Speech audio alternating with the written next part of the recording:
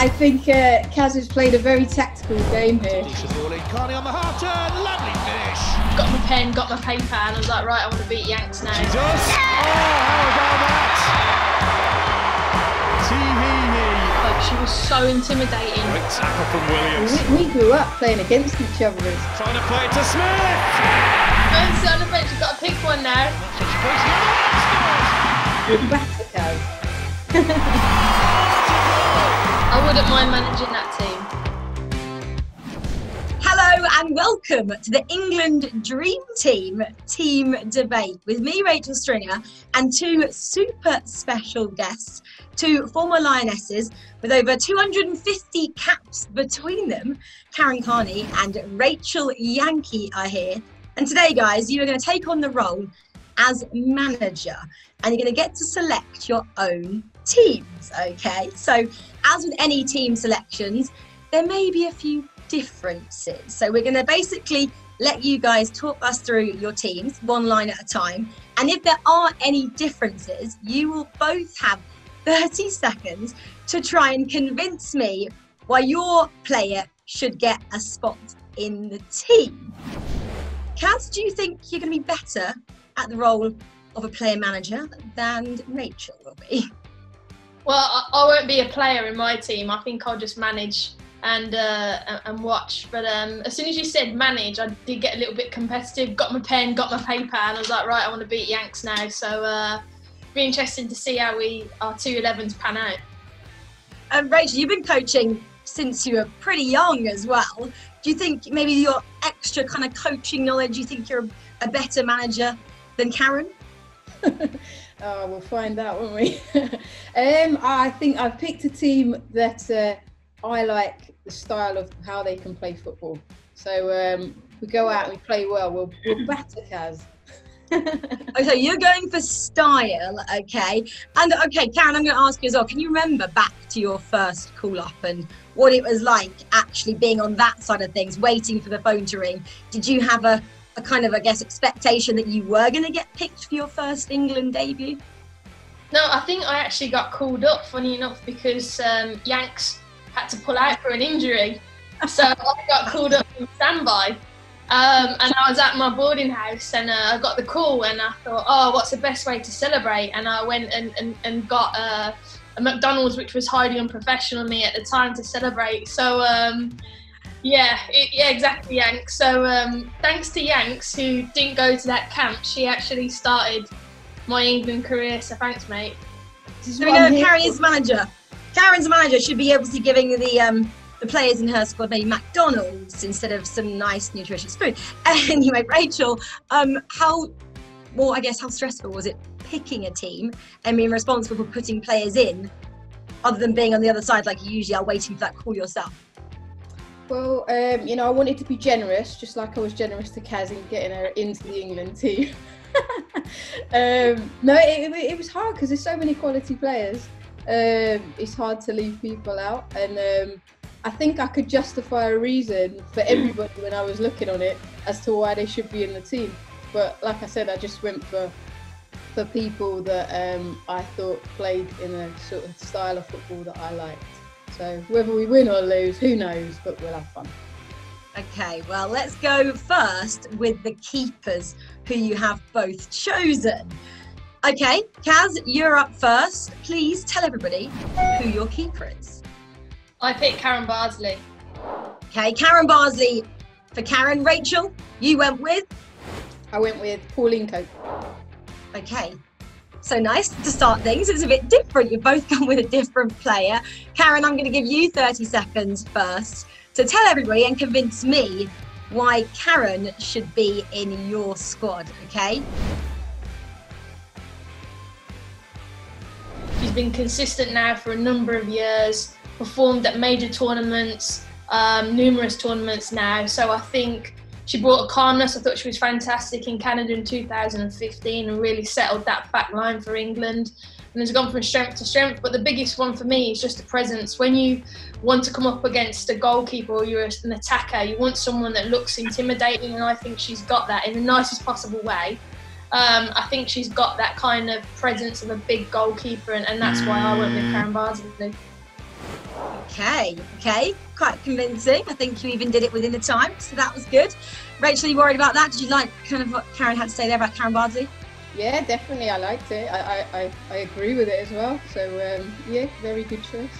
Okay, well, presence was a big factor there. Rachel, it's your now time to say why Pauline Cope should make the team. 30 seconds on the clock starts now.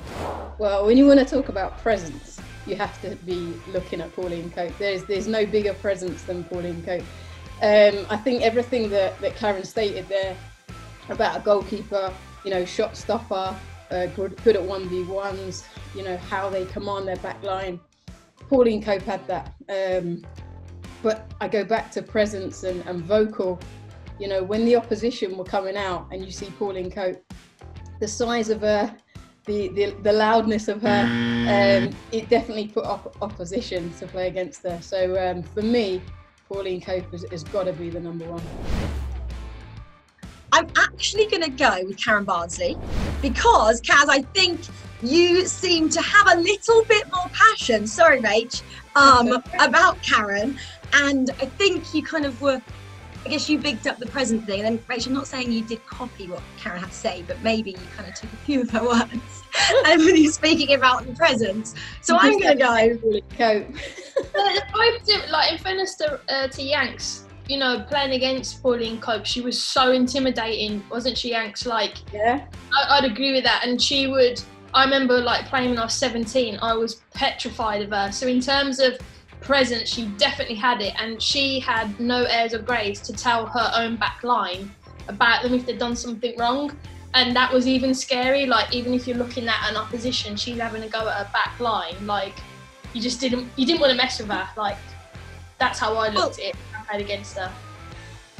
Rachel, Karen, sorry, you've now convinced me that Pauline Cope makes a team. I'm sorry, but you've just actually backed up Rachel's argument. I can't go against you both now. You just said, oh, actually, in Pauline's defence. Don't sit on the fence, you've got to pick one now. No, I completely picked one because you've both now sold me Pauline Cope. So absolutely no question at all. Pauline Cope makes the keeper position in our dream team. Moving down the line, we're going to go to the back four because we're obviously doing a 4-4-2 formation for our dream team. And you've both gone for Alex Scott and Rachel Unit. Karen, I'll come to you first because this is, you don't have to explain yourself. Why were these two in your team? I think the difficult part was actually not getting Lucy Bronze in the team. But I went with Alex Scott at right back. I think people forget Alex was the best right back in the 2007 World Cup. She was so good going forward. She could score vital goals. She got one, I know not for England, but the Champions League final. She won it for Arsenal. But I think defensively, she was quality. She never really got beat. Positional sense was very, very good, and she just had a never say die attitude. Unit was fantastic, fantastic player, just a reader of the game. People did talk about her pace and her lack of pace, but I think she made up with it with her positioning. She understood where to be, how to cover, how to get herself out of a one-to-one race. And like Kaz said, she had a wand of a left foot. It was fantastic. I don't think when people would speak about Rachel Unit, they would say that she was a great talker and loud and everything as a leader like that. But playing in front of her, the information that she gave me was vital to us having a great partnership. Well, that was an easy discussion. You both agreed on that. But what you didn't agree on is your centre-back partnership. Karen, who did you have in your squad? I had Steph Horton and Laura Bassett. And Rachel, would you like to tell everyone who you went for? Anita Asante and Casey Stoney.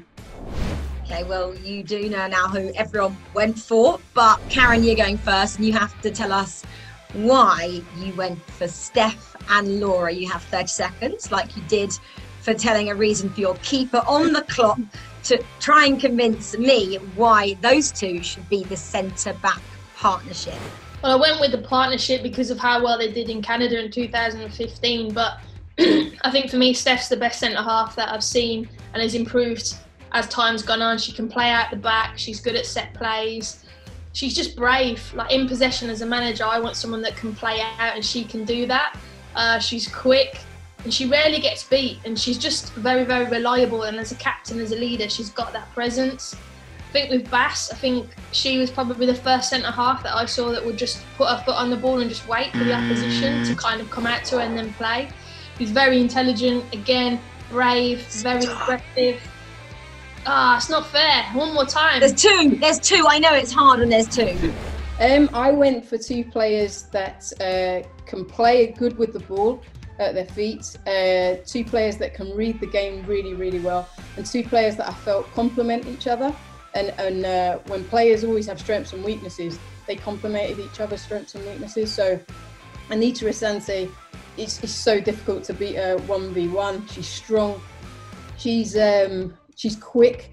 We'd say that Casey probably has a lack of pace, but reading the game was brilliant. Stop! You didn't even get time to about Casey. It's a bit harsh. There's only 30 seconds for two players. Karen, I can see you nodding again. I hope you're now not going to agree with Rachel on these two as well. You're like, yeah. I think I was nodding because I felt Yank sold it really, really well there. I love both of them, and again, you always look at it when you played against them, what they brought, and they were so difficult. But I don't want to big them up because I want you to pick my two. So I'm going to learn my lesson from last time because I think my two should win. I'm going to go with Karen on this one, and she didn't go with Rachel because of the partnership, like you said, at the World Cup there, being such a great partnership. And I think, I don't think anyone can disagree with either side, but my decision on this one, guys, is final. Neither of you two can sway me any further. Let's move down the line a step further. Okay, let's go to the midfield section. Why, Karen, are you not in your own team? I think it was difficult because, I didn't want to pick myself, and I felt the four other people I picked are just unbelievable, and I'll explain about that in a minute. But I could not pick the four that I picked because I just think they're outstanding. But you've seen that Rachel's picked herself, right? Yeah, but if I was Rachel, I would have picked myself. If I was Rachel Yankee, and she's in my team, so how could you not pick? I know she's there and she doesn't want to see it, so she probably put me on mute for this bit, but you'd have to pick Rachel Yankee 100%. But Rachel, you have picked Karen. Were you being nice there? Because she's kind of saying she wouldn't pick herself. I paid her. No. Yeah, right. You paying anyone? I don't believe it. No, I think Kaz has played a very tactical game here. She's very tactical. What she wanted is 30 seconds of me praising her, didn't you? You knew this would happen. I'll never get it again, that's why. I'll never get 30 seconds of praise in my whole life. The rest of the time I got tell off, so I'll take the 30 seconds of praise if I can get it. For this one, Rachel, shall I let you go first and say, why have you got Karen Carney in your team? I just think as midfielders, as attackers, you need people that can wow the fans. You need people that can get bums off seats and get people excited, that can create moments in games. And Kaz can do that. She's got an engine on her, so she can work up and down. I know we're playing like a 4-4-2. She can be disciplined. I have no doubt that she can do that side, but she's definitely a player that can excite and cause problems to opposition, so she has to be in there. Stop. Karen, was that some quite nice words there said by Rachel? Yeah, surprise, thanks Yanks, appreciate it. You know what though, okay. I'm still petrified that Rachel would be my manager, and if I didn't do those things, I know I'd be getting an earful. And the worst thing is when you play on the wing, when you're closest to the bench and next to the manager, I know that she would be shouting at me if I didn't do my job. So no, I'd work hard for you, Yanks. But Karen, obviously you didn't put yourself in. Instead, you had Jill Scott in your team. So it's now your 30 seconds to say why, instead of yourself, you went with Jill and why she should get the role in this team over you, basically. You have to do some convincing to this one. Your time on the clock, 30 seconds, starts now. I think Jill, she absolutely works hard. She works her socks off. She covers so much ground. People forget how technically good she is. And more importantly, it's a character. there's something about Jill that you go into major tournaments and you need Jill Scott. You don't win without her, and I think we've missed her in last 2 semi-finals, and that's cost us potentially at tournaments where you just need that winning mentality. She knows how to grind it out, and she's just experienced. She's got long legs, gets there, just makes it really difficult. She scores big goals as well. I'm going to go with Karen's player in the form of Jill Scott. And let's go with the fact that she's still in the game as well. She's still doing great things. She is now a player manager as well, isn't she, at Man City. So I think it's important that she's still in there for people to know about. Let's go further down still to your strike partnership. Karen's looking down at her notes, just refreshing who she picked. So obviously you both picked Kelly Smith. So I'm not going to get obviously you to convince us why, but Rachel, I'll just come to you. Why Kelly? I guess because you played with her, I guess, for a longer period of time. Karen, I guess you kind of looked up to her when you kind of started out your England career especially, and maybe she was kind of a role model figure for you. But Rachel, what was it like to always be surrounded by a player like Kelly? Well, we grew up playing against each other as kids, and then obviously... I did know that, up in North London. Yeah. So we used to play against each other, and even from an early age, Kel stood out, and you know, she was fantastic. Just the confidence on the ball, confidence to try things, to have a go. When like I said before, when you need someone to create moments of inspiration, to do something off the cuff that you know will just give a wow factor. There's no bigger player than Kelly to do that, and you know, I think she's proven that with her consistency, playing over here, playing in America.